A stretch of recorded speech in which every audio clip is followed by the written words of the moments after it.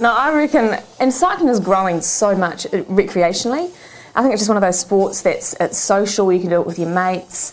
You get to see some cool scenery instead of just running along a 5k stretch. You actually get to see some cool stuff, and it's bloody good for your body as well. And I just think it's just fantastic. It's cool to see just normal Kiwis ripping into a sport that is so good for them and their health and their mind. Healthy bodies are healthy minds. So it's a cool phenomenon.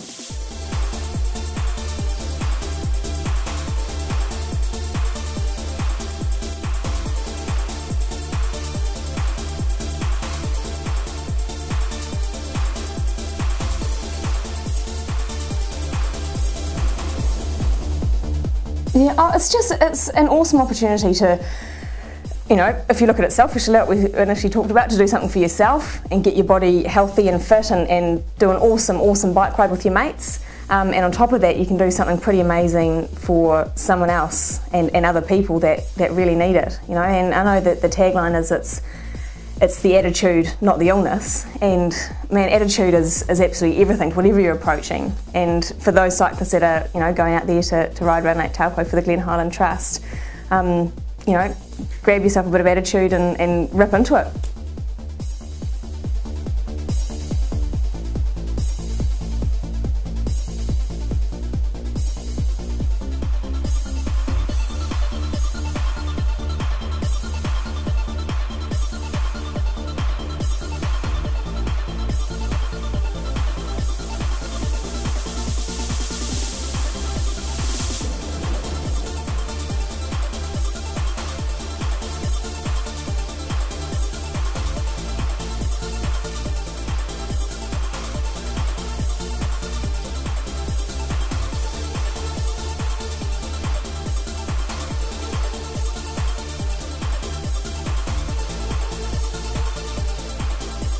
Rip into it.